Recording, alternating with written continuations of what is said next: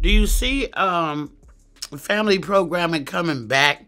You know, after all this reality phase and all this stuff. No, I don't.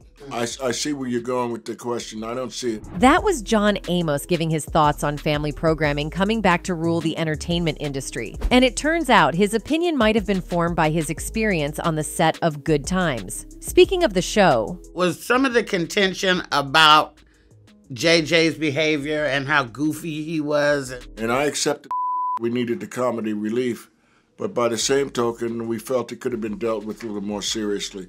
little did Amos know that his very simple opinion on that matter would change his life. Been fired off the show.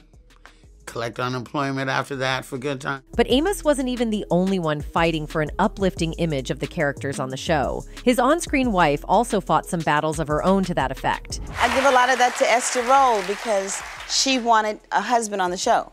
They wanted to do it without a husband. And she said, no, I want a husband on the show because I was raised with a father and a mother. If you were around in the mid to late 90s, then there's a huge chance that you witnessed what many have tagged the best days of television in history. It's ironic because this was the period that TV shows and movies just started to pick up in the industry, following the regular stand-up shows people went to see live. However, as with anything in its early days, television was far from perfect, and there was no better depiction of this than what happened on the set of Good Times. The show, which was one of the pioneer ushers of many of the biggest 90s shows, also had its own set of challenges, and it seems those challenges might have been some of the factors that led to its sinking. But until those final days, Good Times echoed greatness in its rawest form. Like many of the shows that were ruling television around the same time it came out, the show was majorly premised on comedy. However, a little twist was added by the producers of the show to decide to incorporate family values into it. So now we have a show that is, for starters,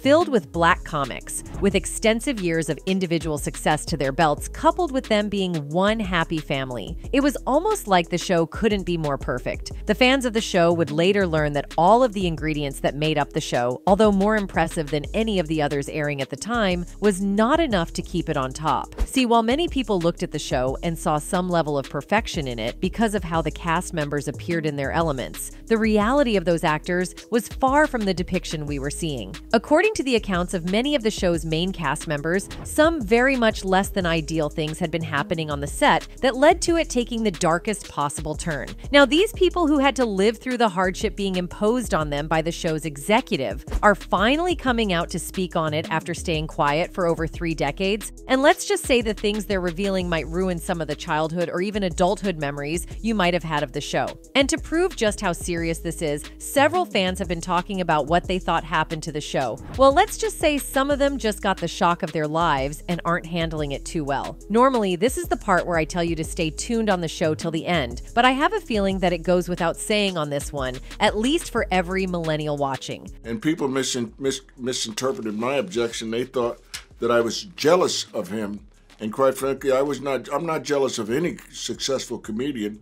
While there have been many top-rated shows come and go over the years, most people would agree that there are certain shows that attained icon level right from the pilot. And Good Times just might be the leader of that category. A feat that seemed impossible for a show that was expressly based on the life of a black family. Well, at least until the show's producers messed around and lost their touch, that is. Although the tales of James and Florida Evans' family may be a little less zeitgeisty these days than those of Archie and Edith Bunker, it's important to know that for a generation of people, black people especially, but not exclusively, Good Times was a hugely important TV touchstone. One need look no further than the Blackish fantasy episode that imagines the Johnson family as the cast of Good Times for proof of that. My people have always gambled and they always will. It's the world's second oldest profession. What's the oldest? You're too young to know.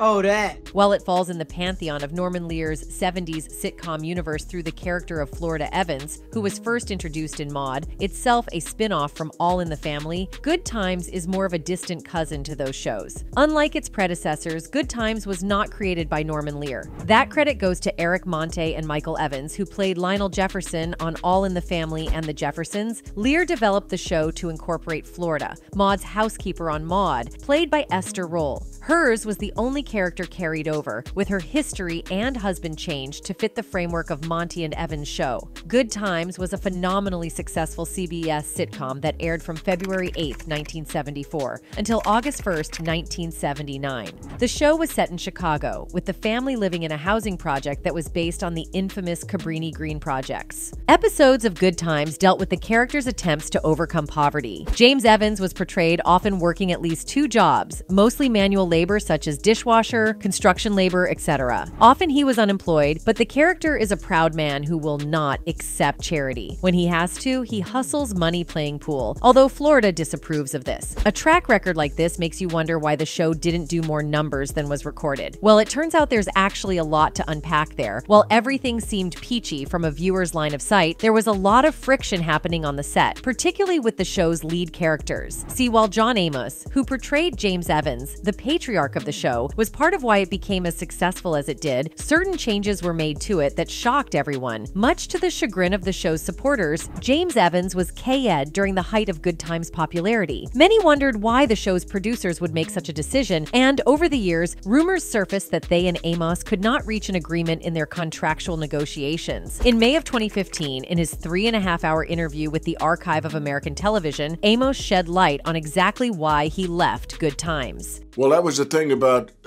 working with Norman Lear. He liked to get the actors' input, but by the same token, he couldn't relinquish control of the show to the actors. The truth of it was, when the show first started, we had no African-American writers on the show, and some of the attitudes they had written, as per my character, and frankly, for some of the other characters as well, caused me to say, we can't do this, we can't do that. And they'd say, what do you mean we can't do this? Amos continued. They'd go on about their credits and the rest of that, and I'd look at each and every one of them and say, well, how long have you been black? That just doesn't happen in the community. We don't think that way. We don't act that way. We don't let our children do that. The industry vet admitted he didn't express his grievances in the most professional manner, which resulted in his character being K-Ed off and him getting the boot. The clashes with the writers more often than not affected John's time on the show. He believed the scripts were not authentic enough to portray the Black American experience and felt he knew better about such families than the show's white writers. If you think about it, it doesn't seem like too much to ask that a man who's lived through what the life of a suburban Black family is be consulted for what that life is actually like, compared to people with degrees and no real-life experience. This was the basis of what caused friction for Amos on the set. According to details from the actor himself, the show's behind-the-scenes team of writers in its early years was majorly made up of white people. He revealed that while these people did have the technical know-how to create great scripts, their creations had elements of negative stereotypes about Black people. In a chat with Vulture, he said being the first Black father of a complete family on television meant he shouldered an immense responsibility. Hence, he was not going to portray something less than redeeming. He noticed that the writers were losing focus on his other 2 kids on the show, Bernadette Stanis, who portrayed Thelma, and Ralph Carter, who played Michael. John believed the show could have gotten a great deal of mileage out of Thelma and Michael's aspirations to become a Supreme Court justice and surgeon. I felt that with 2 other younger children, one of whom who aspired to become a Supreme Court justice, that would be Ralph Carter or Michael. Instead, the writers focused more on the obvious and comedic Jimmy Walker, which John was not proud of. He explained he was not jealous of Jimmy Walker, but felt it was a disservice to Thelma and Michael and young people's image to say they did not matter. The differences I had with the producers of the show was that too much emphasis was being put on JJ and his chicken hat. When asked if those feelings led to his being kicked out of the show, John said, yes, it was. I was categorized by Norman as a disruptive element. When he made the call telling me I would no longer be with the show, he said that's how I was described and assessed by the rest of the cast, and certainly the production company, a disruptive element. So they kicked me off. That I wasn't as important as I thought I was to the show or to Norman Lear's plans, and he was not about to have a disruptive factor. That was me. However, Amos wasn't the only major character who had a problem with the portrayal of Black people. Even his on-screen wife, Esther Roll, had the exact same concerns. Roll took issue with the way her TV son's character evolved. She told Ebony magazine, He's 18 and he doesn't work. He can't read and write. He doesn't think. The show didn't start out to be that. They have made him more stupid and enlarged the role. She continued to vent her frustration, pointing out a descent into stereotypes. Negative images have been quietly slipped in on us through the character of the oldest child. I resent the imagery that says to black kids that you can make it by standing on the corner saying, "Dino might." Even fans agreed with their point of view. One person wrote, "John Amos may have lost the battle, but he def won the war." His role on Good Times was a catalyst for shows like The Cosby Show, which gave us a different world, chain reaction for the culture. Salute to Esther for standing her ground. Well, just the way they didn't take Amos's view too kindly was the same way they didn't take Roll's. Only difference was that hers was slightly less intense. In Amos's case, the Evans family was prepared to move to the South at the beginning of the 4th season after James secured a better job out of state. But while he was away, he is K-Ed in a car accident, leaving the family stuck in Chicago without their patriarch. Roll stayed on for the duration of that season, but eventually had enough herself. Her character was written off much more gently than her screen husband, however. The writers bid farewell to Florida by having her remarry and move off to Arizona. With the Evans children left to fend for themselves in Chicago, the show took a bit of a different direction. The ratings began to slip considerably during the 5th season, prompting producers to appeal to Roll to reemerge as Florida on the show. Roll agreed that the 6th season would be the series' last. Roll continued to act after the finale of Good Times. Along with multiple television appearances, Roll acted in many films until her 1998 death. Among her post-Good Times movie credits are parts in the 1988 screen hit Driving Miss Daisy, while Season 5, in which the remaining Evans children live alone, included one of the show's most talked about storylines. With Janet Jackson as abused child Penny, it did little to stop a drastic fall in ratings. The person who really keeps it together is out there clawing and scratching for jobs. That's your daddy.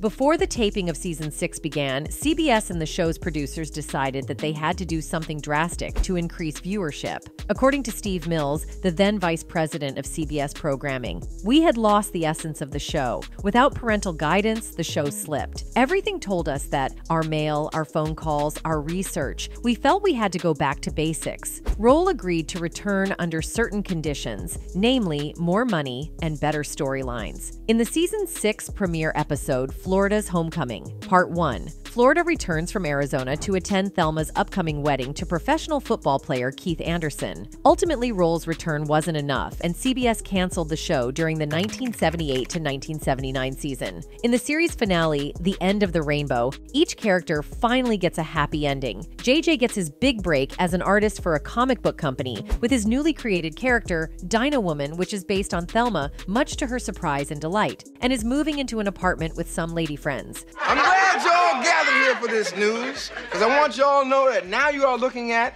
a famous working cartoon artiste.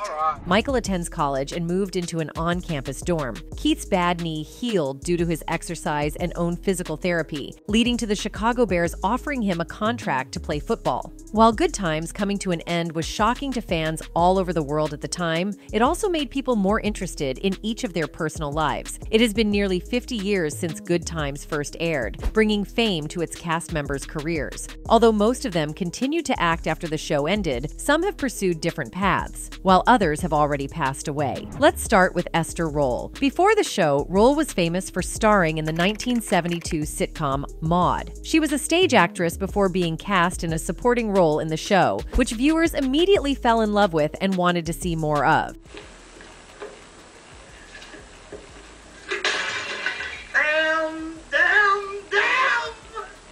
After the show ended, she continued her acting career with small parts here and there in movies like Driving Miss Daisy and My Fellow Americans. She had a big part in a couple of other shows and won several incredible awards, one of which came in the 1970s. Specifically, in 1978, Roll won an Emmy Award for Outstanding Supporting Actress in a limited series for her performance in the television film Summer of My German Soldier. Sadly, Roll passed away on November 17, 1998, a few days after she she turned 78 due to complications from diabetes. The actress left behind her divorced husband, Oscar Robinson, whom she married in 1955 and separated from in 1975 without any children. While she ushered in a new age for women of color at the time by making a name for herself with Good Times, her on-screen husband had a vastly different reality. James Evans, known in the real world as John Amos, was already a known name in the entertainment industry before he landed a role in Good Times. Under no circumstances must you stop eating and drinking, please. Because the ladies over at the refreshment bar have told me that they're not busy enough.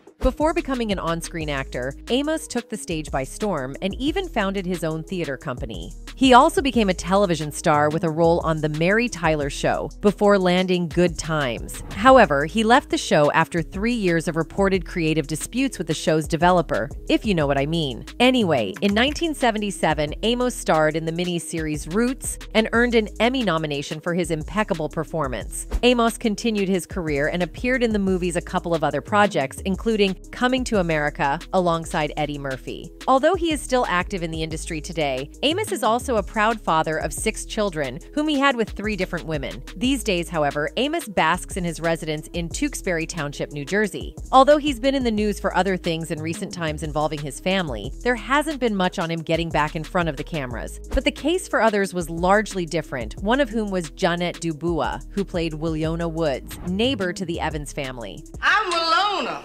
Fly me. Fly me straight to the kitchen, pour me a cup of coffee, and make it like I like my man. Hot, black, and strong. Dubois was a multi-talented performer known for being an actress, dancer, singer, and songwriter. Like many Hollywood stars, Dubois made her acting debut in theater and only joined television after gaining experience on stage. Although she appeared as a series regular in Love of Life, Dubois made her name known when she received a Peabody Award for the CBS film JT in 1969. She went on to star in I'm Gonna Get You Sucka and Charlie's Angeles Full Throttle and received 2 Emmy Awards for her voiceover work. Beyond her career, Dubois founded the Pan-African Film and AMP Arts Festival, which focused on talents from people of African descent. She also has an empowering youth project through the Dubois Care Foundation. Sadly, she passed away due to cardiac arrest after dealing with a lot of lows in her life on February 17, 2020. Unlike Dubois, who was already walking the path to becoming a star from her theater days, Jimmy Walker, who played James J.J. Walker on the show, didn't think Hollywood would be his career path. Here's a free sample for little sister. Afro Glow Face Cream for the look of beauty.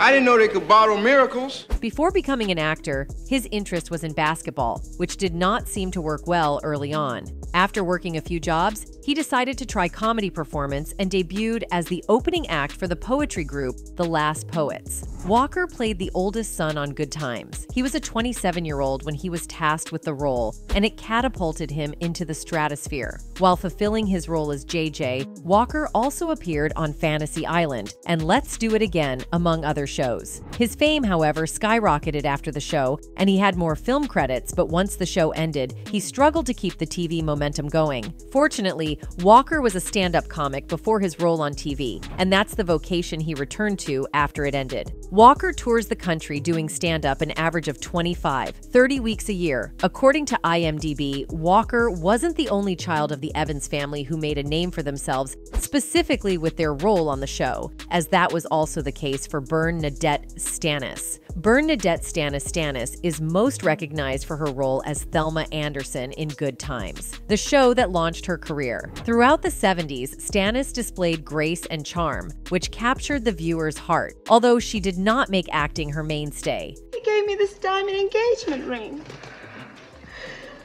It's a beautiful ring, Thelma.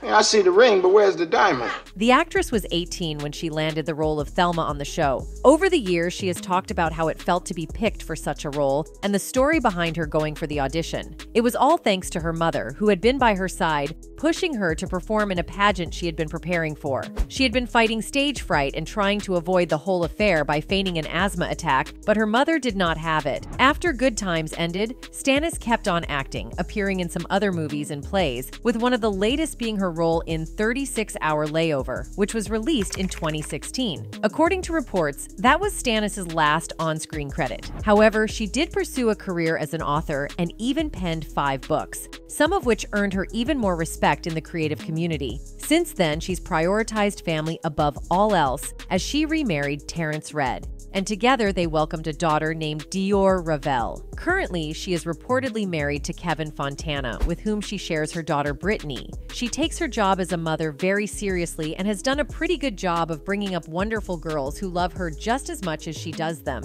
Stannis has come very far from the girl who played Thelma on Good Times, but the world will never forget the impact she has made both on the set and off it. Another iconic figure of the show is Ralph Carter. Right now, it's been more than 4 decades since Carter became an icon of African-American television, playing the role of Michael, the youngest son of the Evans family on Good Times. Pride of the projects, Michael Evans! Oh, who needs you anyway? I wouldn't play with you again if you was the last kid in the project. Back then, Ralph was still a teenager, but Norman Lear, the producer of the show, saw something so unique in him that he gave him the chance to share the screen with Esther Roll and John Amos. And even though Good Times was Ralph's debut on television, he was no stranger to acting and being under the spotlight. At 9 years old, he made his Broadway debut in the musical The Me Nobody Knows. During his time on the series, Carter became interested in music and released the album When You're Young and in Love in 1975. He also released 2 singles around the same time, and even appeared on Soul Train to promote the album before taking a long break away from the spotlight. In 2016, he joined John Amos, Bernadette Stannis, and Jimmy Walker to celebrate Good Times and its longevity after 40 years. They did some press rounds, including Extra TV and Steve Harvey's show. On the other hand, Carter is now the face of the Audelco, short for Audience Development Committee, Inc., an organization created in the 70s by actress Vivian Robinson that honors Black theater in the tri-state area. Carter is the vice president, and he believes that it's important for people to support local and Black theater, not only for the actors, but for the village it takes to get a play running. Every year, Audelco hosts the VIV Awards to recognize the work of dozens of people in the theater. They also offer seminars, lectures, forums, and other theater activities focused on the young generation. One thing that has been consistent about the cast of Good Times so far is that they've all had multiple layers of their talents. And Johnny Brown was also no exception to this pattern. Known for his portrayal of Nathan Bookman, the building superintendent for the Evans family on the popular 1970s sitcom Good Times, Johnny Brown came with a lot of surprises when he broke into the industry. Brown, like most of his Black contemporaries, would prove himself to be far more than just an actor, something essential for African-American actors, as they first began to receive opportunities in roles other than as maids or butlers in the 60s and 70s. He also displayed his prowess as a singer and could easily swing into the role of an accomplished impersonator, mimicking the voices and mannerisms of such luminaries as Louis Armstrong and John Wayne. Fans of Good Times will recall him often swaggering like the Duke and sounding almost identical to the white actor and Western film superstar John Wayne. Brown's ability to tackle the roles of everyday people, along with his humor, charisma, and portly appearance, served him well both on stage and on the screen. This was proven by his track record of landing roles on shows including The Jeffersons, Family Matters, and Martin. However, disaster struck on March 22nd last year, when his daughter, actress Sharon Catherine Brown, confirmed news about his passing on Instagram. "Our family is devastated, beyond heartbroken, barely able to breathe. We respectfully ask for privacy at this time because we need a minute to process the unthinkable," she expressed. Shortly after the news came out, Bernadette Stannis and Janet Jackson paid tribute to their co-star following his D at 84. "That's the way love goes," singer Jackson, who played abused child Penny Gordon Woods in season 5, also shared her condolences via Twitter. "Such loving memories of our time together. You were full of laughter and forever smiling, always so sweet and so kind to me. I love you and will miss you," she wrote. Speaking of co-stars, Janet Jackson is another unforgettable star from Good Times who needs very little introduction. Jackson made her first appearance on the sitcom during its 5th season as the daughter of an irresponsible mother. In one memorable and, at the time, shocking scene, Penny's biological mom approached her with a hot iron as Penny begged her mother not to burn her. Is who here? I don't know his name, but he's tall, skinny, and beautiful. Hold on now. Tall and skinny we got. but beautiful. On the show, Penny ended up getting adopted by the Evans neighbor Willona Wood and developed a puppy crush on Thelma's brother JJ, at the time Jackson, who would go on to land other co-starring roles on the TV series Different Strokes and Fame, was best known as the baby sister of Michael Jackson and his brothers. The guys had already racked up a string of hits beginning in 1969 as the Jackson 5 and later as the Jacksons. While the singer-cum-actress has been on a couple of shows over the years, her music has taken the front seat in recent times. In fact, the singer even had a tour early this year called Together Again. So far, it's clear that everyone from the show has come a long way, moving through various parts of the industry and leaving their individual marks. This is why fans will never stop talking about them regardless of whether they're here or not, as their legacy has become eternal. That's it for this video. Goodbye.